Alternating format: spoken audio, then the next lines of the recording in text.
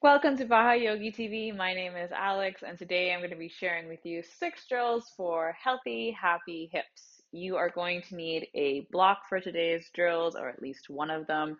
So grab what you need and let's get started.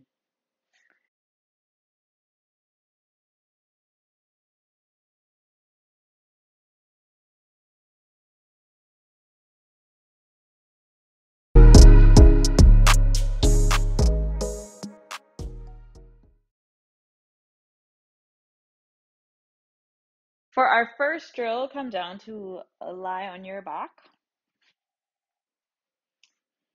Bend at your knees, ground both feet into your mat at about hip width distance. Seal the space of your lower back into your mat as well. Go ahead and bring your right thigh into your chest. Interlace your fingers behind your right thigh. Find a little bit of resistance as you draw the right thigh into the chest. Press the back of the thigh into the palms of the hands. On your inhale, extend your right leg up toward the ceiling. You can begin with just a point of the toes toward the ceiling, but work your way towards drawing the toes into the face as you press the heel up toward the ceiling. Say hello to your hamstring as you find this nice deep stretch. And on your exhale, slowly begin to bend to draw your heel in towards your hip. Good. Inhale, extend. Exhale, bend. Let's take 3 more. Inhale, extend. Exhale, bend. Inhale, extend. Exhale, bend. Last one. Inhale, extend. And exhale, bend. Good. Slowly release. Root your right foot back down into your mat. Let's move over to the left side. Interlace your fingers behind your left thigh. Seal your lower back into the mat. Find that resistance as you press the thigh away from you and draw it in at the same time. On your inhale, extend the left leg up. Either point through the toes or draw the toes into your face as you press up through the heels. And then exhale, bend. Good. Inhale, extend. Exhale, bend. 3 more. Inhale. Exhale. Inhale. Exhale. Last one. Inhale. Exhale. Good. Release your left foot down to your mat.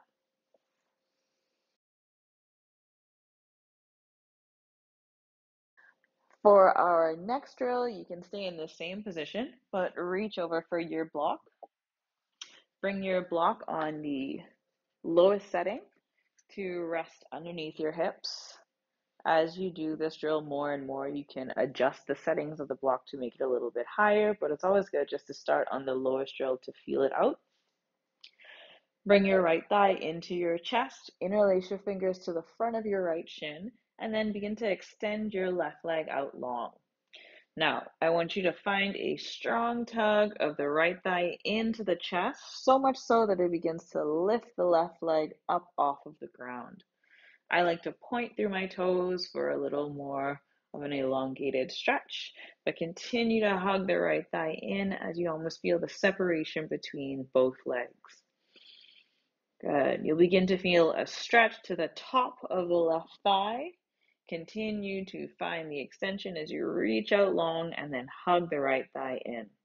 Now we'll work it into a switch. Take a deep breath in. Exhale, release the right leg out long. Bring the left thigh into your chest. Feel the stretch as you reach out long. Point through the toes. Feel the stretch to the top of the right thigh. Hug the thigh into your chest. Breathe. Deep breath in. Exhale, switch. Deep breath in. Exhale, switch. Deep breath in. Exhale, switch. And then one more deep breath in, exhale, switch. Good. Bring both thighs into the chest, ground the feet down to the floor, and then remove your block.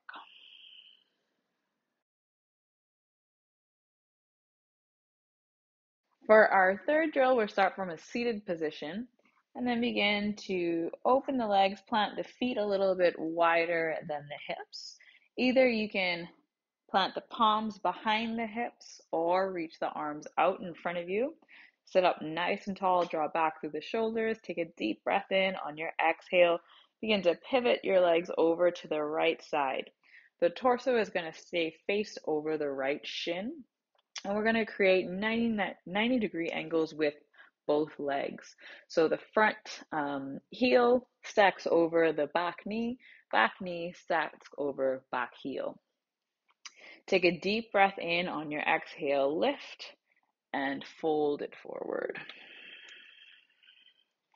As you fold forward, reach through the fingers, push back through the hips, press down through the right leg, lift with the stomach, reach, find the resistance, continue to breathe.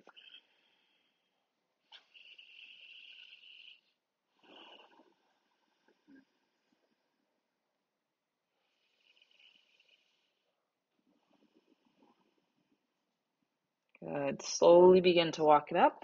Tent your fingers to the front of your right shin.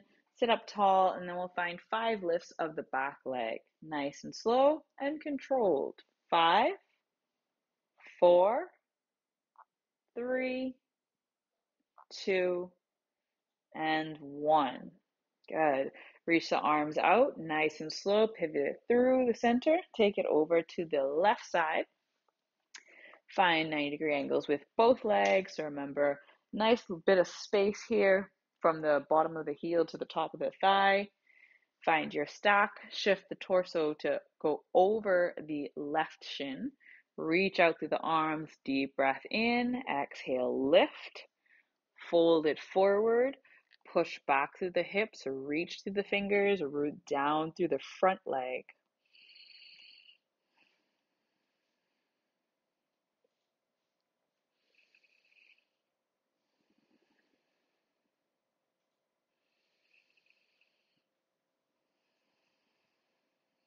Good. Slowly walk it up. Tent the fingers to the front of the shin.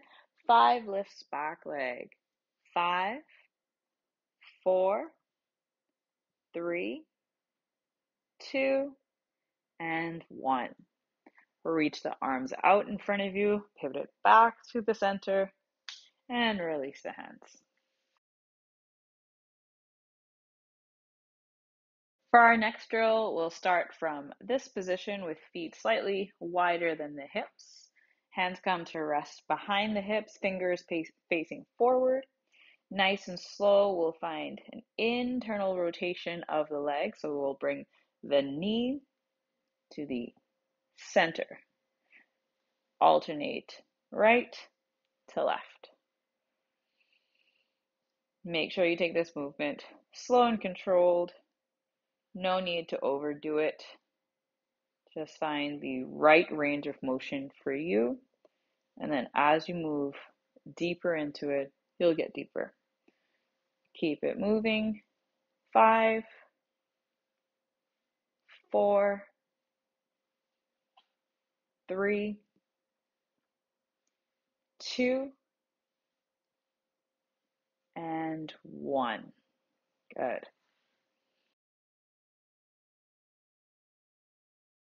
For our next drill, starting from the same position, slowly begin to reach out through the feet.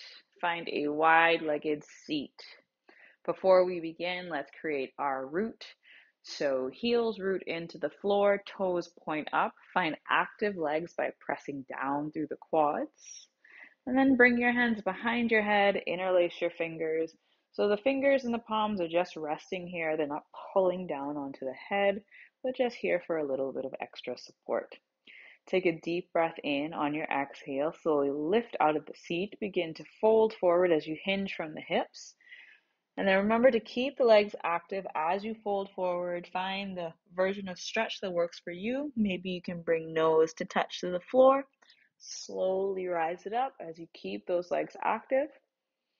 And let's take it down for 4 more. Nice, slow, and controlled, all the way down, nose to floor, or wherever it takes you. 3 more.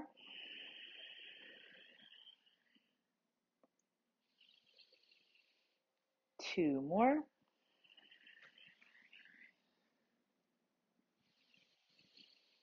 And last time, this one for a hold. Wherever you are, find the hold. 5, 4, press down through the quads. 3, 2, and 1. Rise it back up. Release the hands from the back of the head.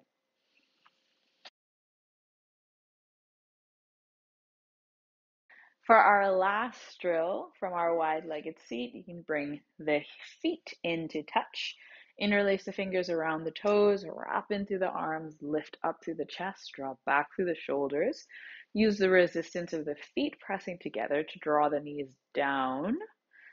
And then we'll begin to implement tiny rocks of the knees. So gentle flutters of the knees. You can start it off nice and slow, and then as you begin to get more comfortable with it, you can pick up the tempo. But we still want to maintain the resistance of the feet pressing in towards each other. Sit it up nice and tall. Keep it going for 10,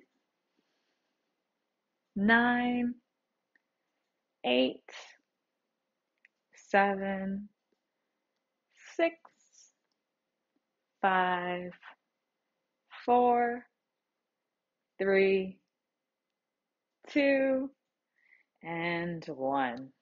Slowly release, draw your knees together, and come back to a cross-legged seat.